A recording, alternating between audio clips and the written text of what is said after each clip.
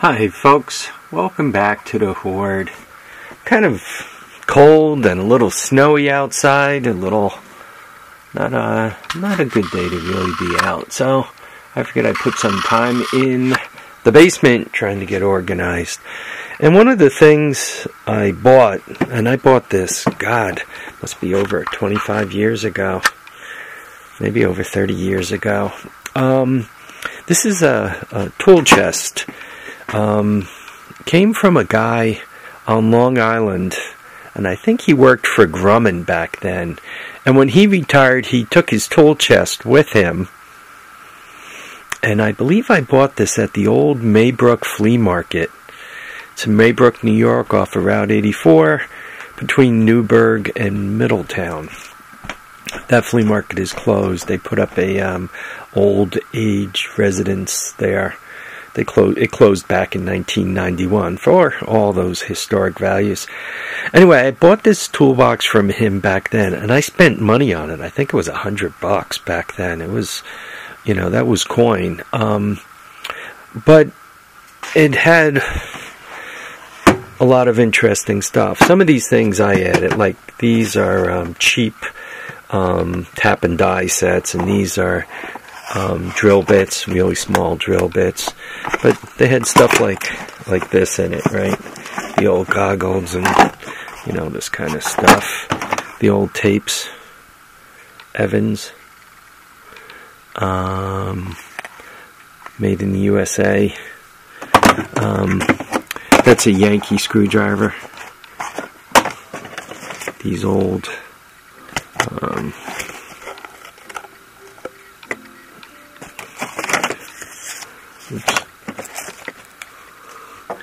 the drill bit charts and tap and die stuff. Some of the more interesting stuff has to do with like measurements. Like this is an old ruler, and you can see right here, made in the United States, but it folds. I mean, this is how it opens. It folds open.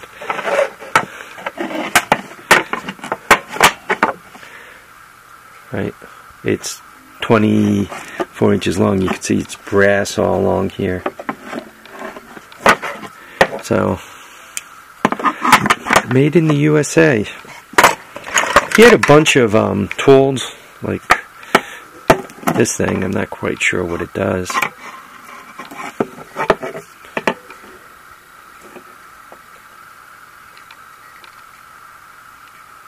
Spree D Ringer, made in the USA.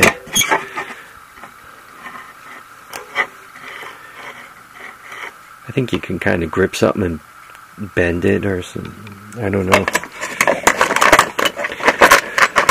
Or like this thing. Once again, you see these tools and you wonder what they do.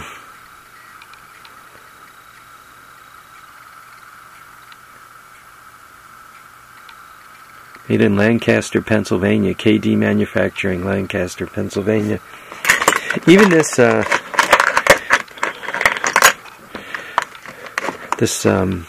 little light bulb was way cool. I don't know if you guys could read that on there. This little light bulb was made in the United States. It doesn't say where.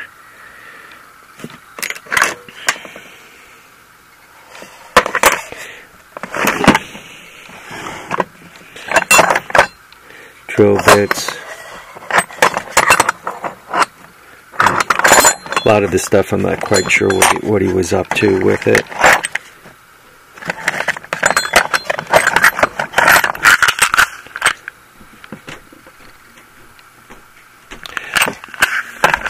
So my understanding for this individual, this is just some of the stuff in the top. I'm not sure why he had glass cutters. This thing looks like it punches holes. Once again, I'm not quite sure why. I really tried to leave the box more or less intact. He's got like a million different kinds of punches here. More drill bits, You can see the points on them. This stuff, I think I added. Right, it looks too new for him. Taps. Million taps.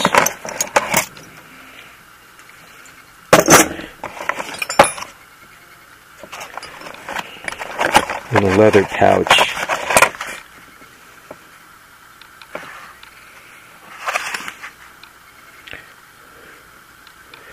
Jerkintown, Pennsylvania. I guess they made a lot of tools out in Pennsylvania back in the day. Showed you that.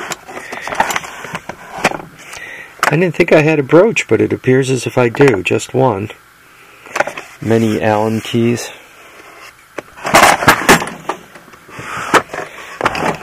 Stuff on the bottom.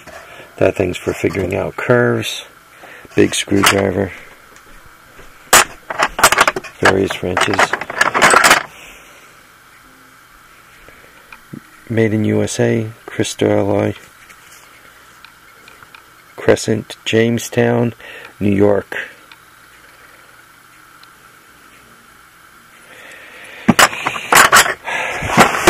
All those jobs are gone. I also found this box. This was a separate deal. I bought this at another time. What I thought was really cool was this ruler. And if you look at the ruler, look where it was made.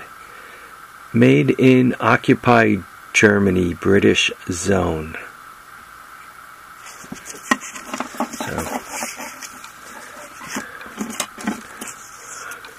Looks like it was never used. Still wrapped. How's that for cool?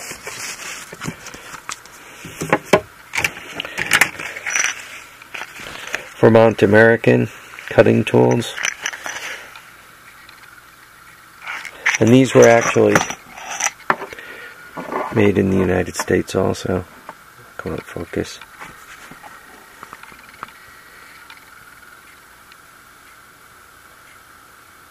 Yeah, these were made in the US also.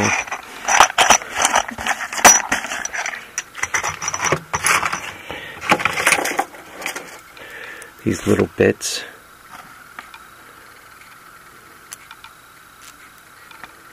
These are 60s, I think. I think this was 60s, yeah.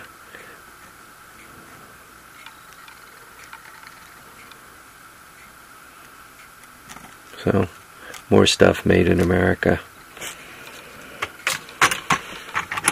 This is some kind of pin used for pushing pins in, I think. Another whole box of drill bits, most of it made in America.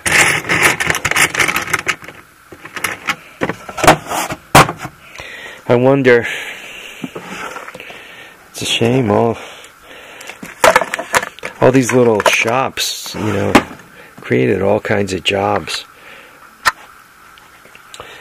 Well, back to the guy. I bought that box. I was probably, call it 25, which was 30-something years ago, and the guy I bought it from was probably in his 60s. So either this guy is 90, or he's no longer with us. I just think it's interesting, the old stuff, especially the ruler made in, you know, occupied Germany, the British side of it. It's really pretty cool. So yeah, I've had this a long time. I've added a few things to it, like this is these are cheap, just cheap taps, right? But I've really worked hard at not taking anything out of it. I tried to keep in as much of his stuff as possible. You know, measuring tools, right?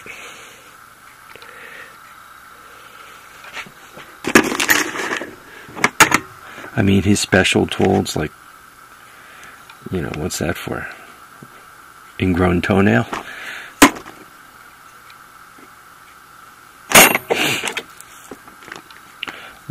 Little punches. I guess what you would do with this, if you drilled a hole, then you had to, and the hole was bigger, then you put this insert down and you tapped it. Now you had the center of the bottom of the hole so that you can drill that one and get the center. Like if you're putting two pieces of metal together. I mean, all these.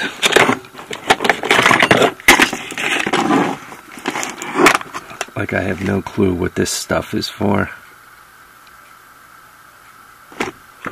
So I just you know, kept it as it is. I just thought it was a really interesting timepiece back from the day when there were machine shops all over America doing all this kind of stuff.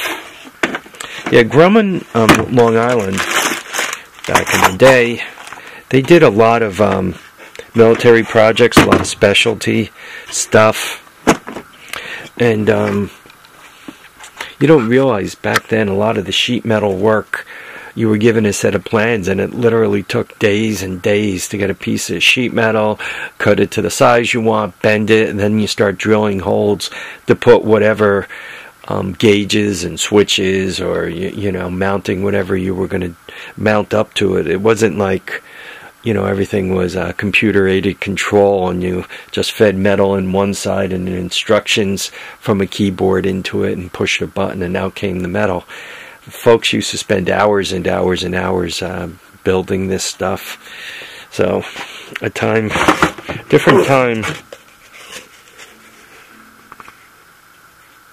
Yeah, this box was in there. I didn't notice the micrometer.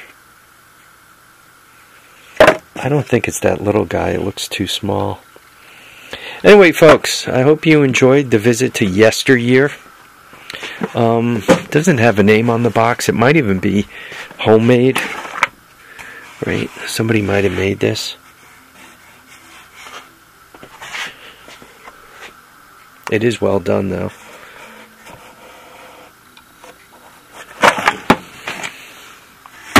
Yeah, I'm thinking somebody might have made this box. It's kind of got somewhat of the look of a homemade. Anyway, folks, I really want to thank you guys for watching and commenting and subscribing. Remember to keep your feet down, keep your heads up, and get out there and enjoy all your days. Bye now, folks.